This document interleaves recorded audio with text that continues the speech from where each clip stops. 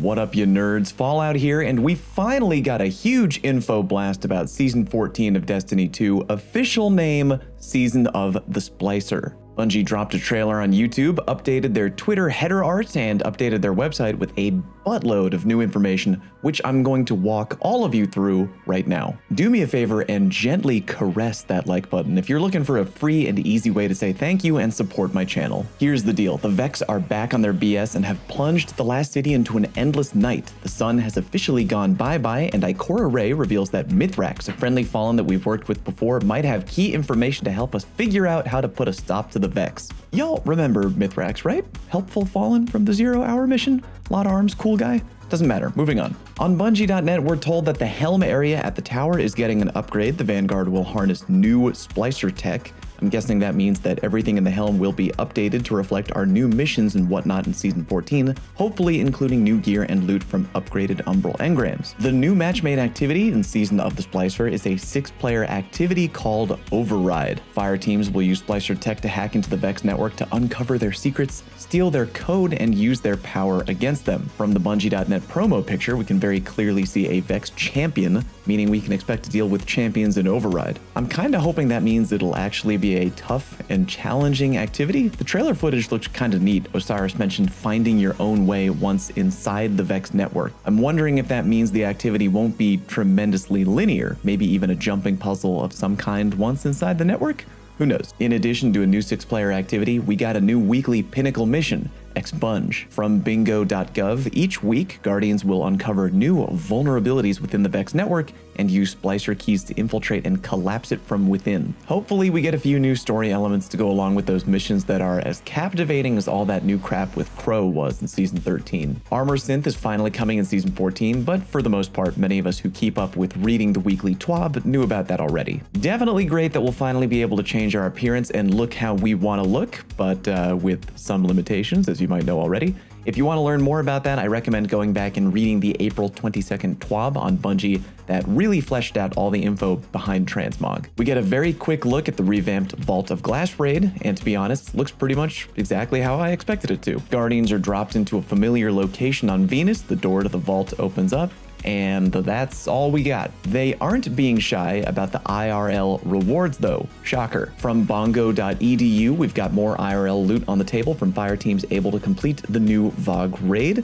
We've got a raid jacket, which I won't lie, I kind of like the inside lining of, very Vexy, a crazy looking ring, and the brand new Fatebreaker seal. And of course, it wouldn't be a brand new trailer day without new in-game loot and new exotics. The new Season Pass exotic, aka the weapon you'll be able to break out of the Season Pass immediately if you drop money on it, is called the Cryosthesia 77K. Here's what we know about it so far. It appears to be a sidearm. The Guardian in the trailer gets 2 Vex kills, reloads the weapon very dramatically, then the first bullet out of that new mag completely freezes the enemy in place. I'm pretty sure this is the first footage we've seen of a stasis primary weapon. Just to really drive home the point that yeah, it is a stasis weapon freezing the enemy, not the Guardian. The Guardian finishes off the Vex by chucking a Solar Titan hammer at it, confirming that yeah, he ain't a behemoth titan. A lot of people on Twitter and Reddit, as predicted, are complaining about the potential power of a primary stasis weapon, even though we pretty much know next to dick about how the perk actually works. Yeah, I definitely can see that it might be powerful AF on paper,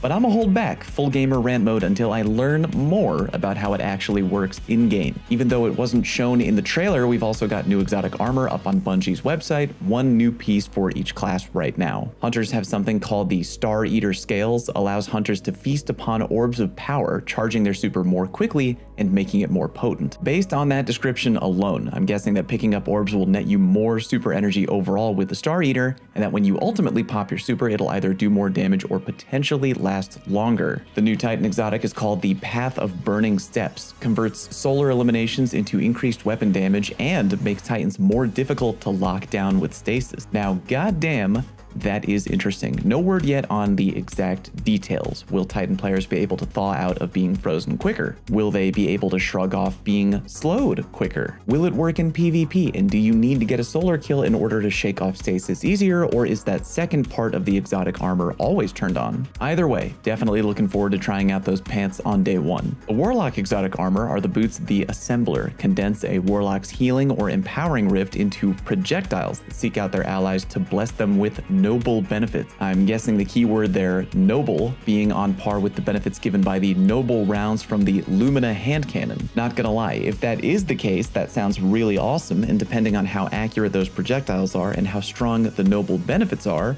I'm absolutely going to be rocking those boots in PvP. We also get a look at some of the new legendary weapons coming in Season 14. Apparently they're getting over 30 new and reprised legendary weapons, which all look very Vex inspired. No word yet on what any of these guns are or do, but I'll keep you posted. If you hop on over to the Bungie website, we're also able to see the entire Season 14 pass rewards right now. The new season armor set looks really Fallen-esque, and I kind of love it. Hunters naturally look really dope, but Warlocks look surprisingly good for once, and the Titan armor looking like their mother made it for them for the upcoming school play. Last but definitely not least, we have the entire new Season 14 roadmap completely laid out. May 11th, we get a ton of new stuff right out of the gate. The intro mission, Armor Synth, new aspect quests, by the way, and Override on Europa. Right away on May 14th, the first weekend of the new season, trials will be open to play, and Iron Banner will be coming the following week, week 2 of the new season on May 18th. As we already know, Vault of Glass launches on May 22nd. For more info about that, including info on the world's first race, which I will be participating in, check out the April 29th TWAB. Vault of Glass raid challenges begin on June 15th, and Solstice of Heroes begins on July 6th. There's more on the calendar, but those are the events that kind of leaped out at me right away.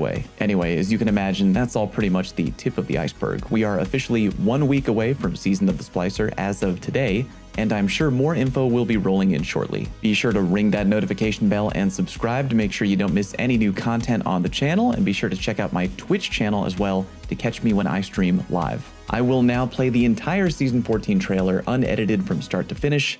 Do the like thing, do the comment thing, do the subscribe thing. Thank you very much for watching, and I'll see you next time.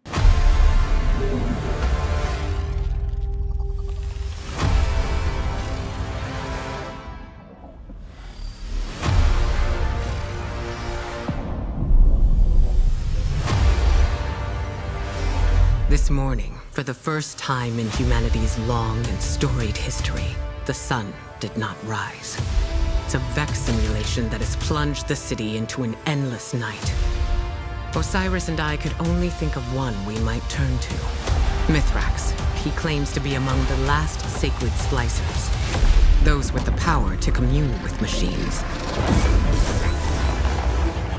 Find him, Guardian. Before the Vex do. We must splice an entrance to the Vex network. I can guide you, but I cannot follow.